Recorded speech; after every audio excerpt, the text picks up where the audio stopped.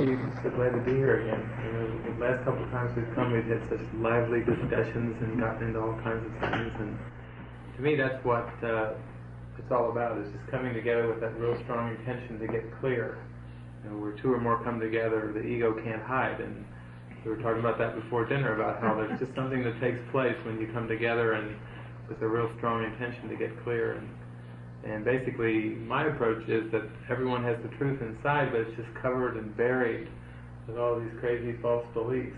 And whenever we come together, we get a little more insight into attachments that we have, or certain beliefs that are in there that we weren't conscious of, or whatever. And then the mirror of our mind gets a little clearer, so that we can reflect the light into the world, be the light of the world.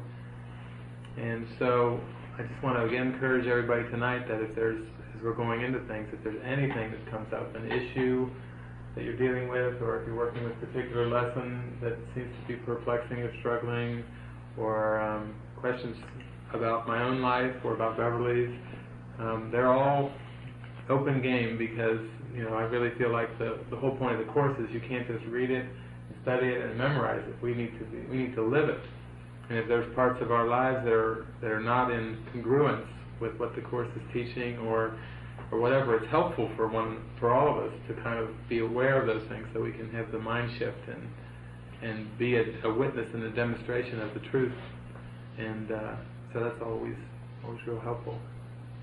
Again, I think maybe tonight what we'll start off with is I'll just go some of the basic metaphysics, because I've just been over it, but it's like no matter what discussion we get into, it's nice to have some kind of a basic framework to kind of run our discussion through.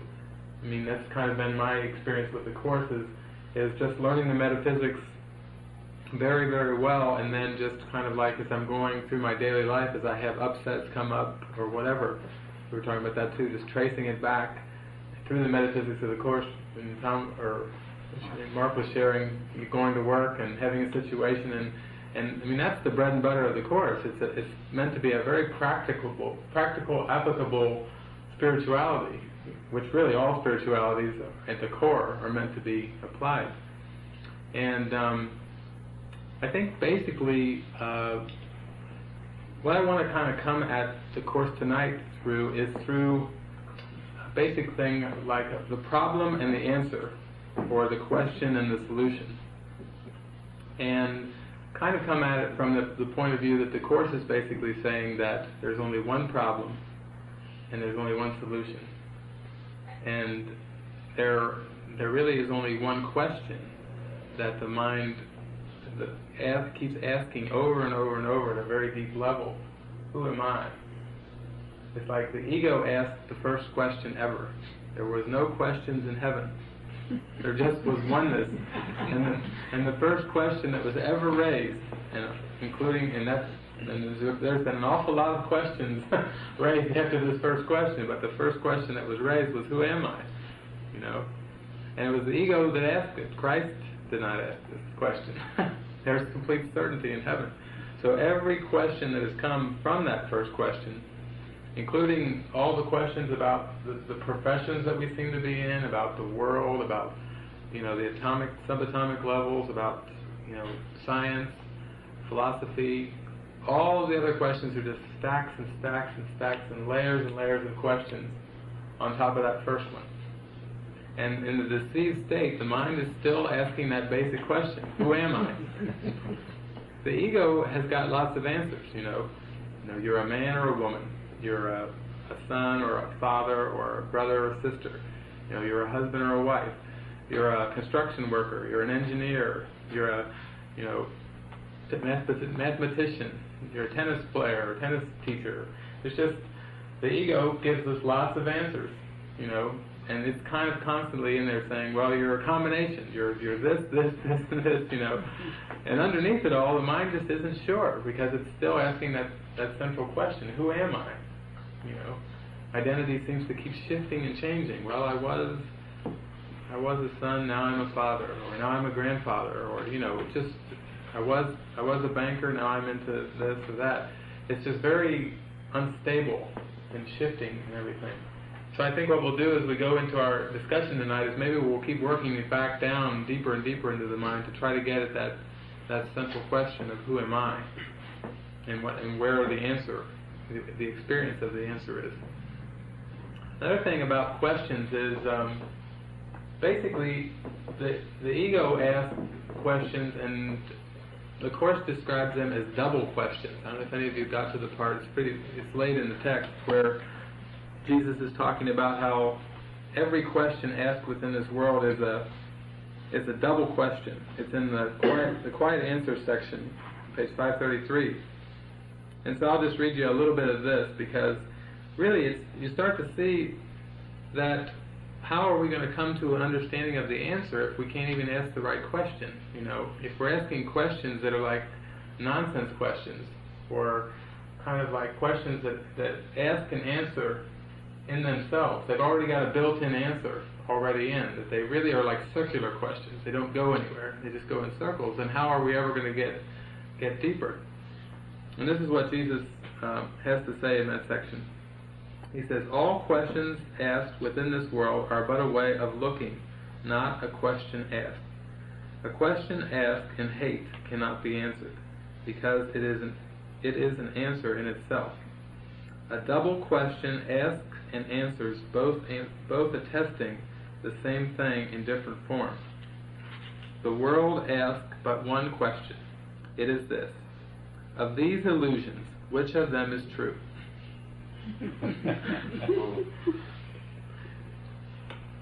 Which ones establish peace and offer joy? And which can bring escape from all the pain of which this world is made? Whatever form the question takes, its purpose is the same. It asks but to establish sin is real, and answers in the form of preference.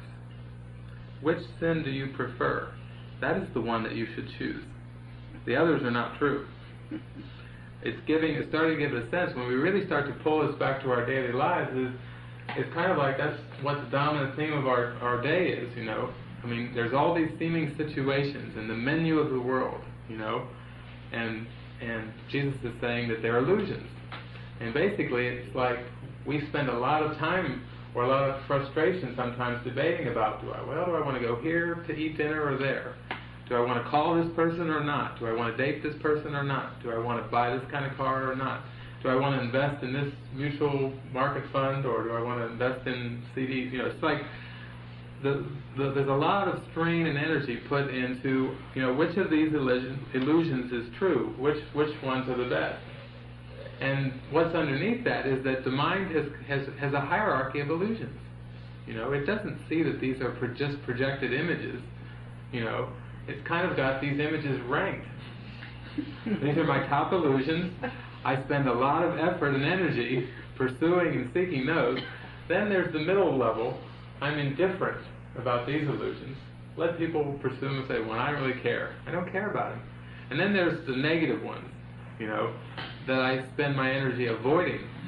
I don't want to be around this person. I don't care if they're an illusion or not. You know, I don't like them. Or I don't like this kind of weather. If I have to move to Hawaii, I'm going to get away from this weather, you know, because Hawaii's got better weather.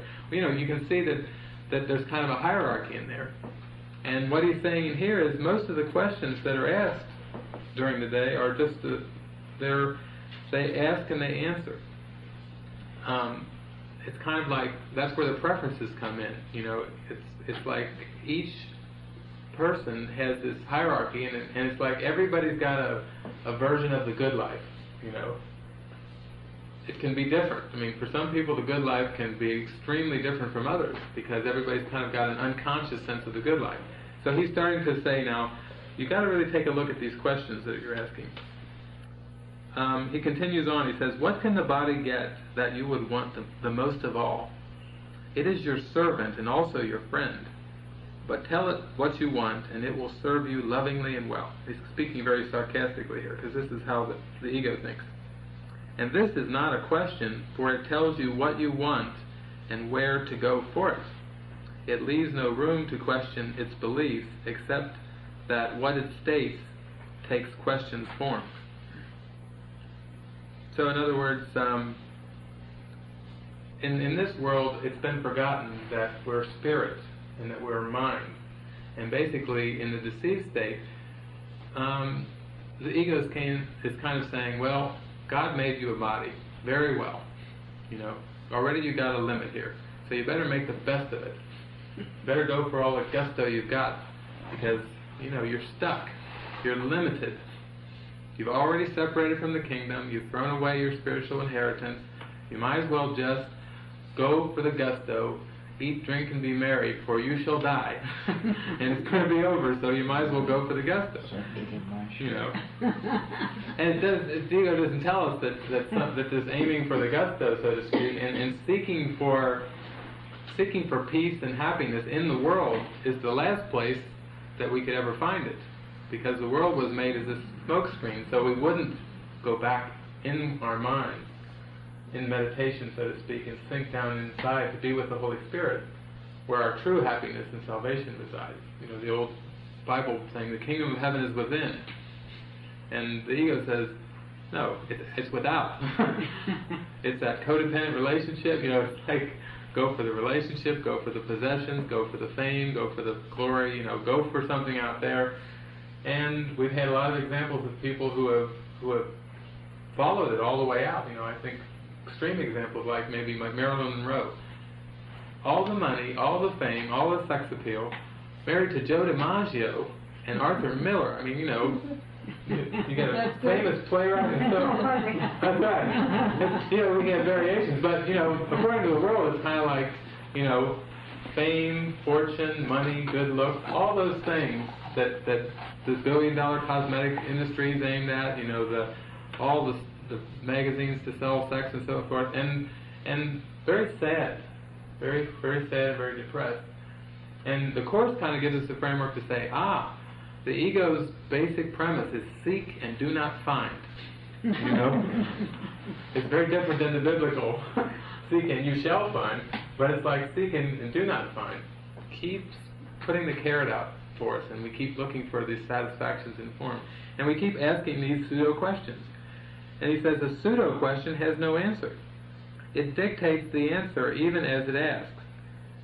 Thus is all questioning within the world a form of propaganda for itself. Later he says, an honest question is a learning tool that asks for something that you do not know.